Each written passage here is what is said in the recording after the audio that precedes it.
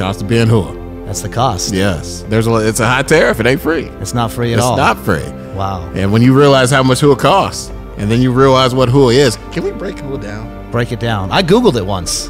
You know, before I'd gone in to the SEAL teams, you know, I grew up listening to stories about King David from the Bible and what a bad warrior that dude was, and what a severe killer he was, and why he fought, and that was my model.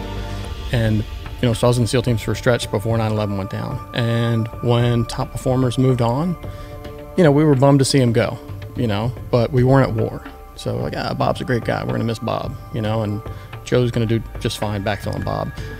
Post 9/11, it was just, the stakes were just higher. It was critical that every one of our A+ players stayed. You'll get that rank. You'll get those bronze stars. Hell, I got 3.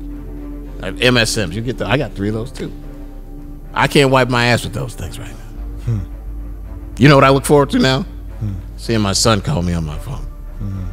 And hope to God he's not mad at me for all the things that I've missed and stuff like that. So The people you know, and just keeping your mind open, you don't know what path your life is going to go down. So true. I mean, it seems just you're doing this one day, now I'm in Hollywood, now I'm in Africa, and 5-6 years ago I'm an air marshal on a plane. Yeah, like a rat in a maze. It's a rat in a maze. It's easy in my older age to look back and remain humble, because I realized so much of what I thought I knew and what I thought I was about, I didn't really know. I believe now I was being guided through that journey. You get there, and then there's a very, very small fraction of guys that, you know, face the realities of war and like, okay, that's just not for me. And they'll sort of self-select out. That's a very, very tiny number. The training program kind of vets for that in the first place. For a guy who's going to be retiring at 44 years old, I'm like, oh, we're going to go old dog, new tricks. What are we doing here? Or we're going to try to leverage what's already between my ears. And my thought was like, let's leverage what I already bring to the fight. Because you don't want to put me shoulder to shoulder with some 26-year-old and expect us to like that. That's silly.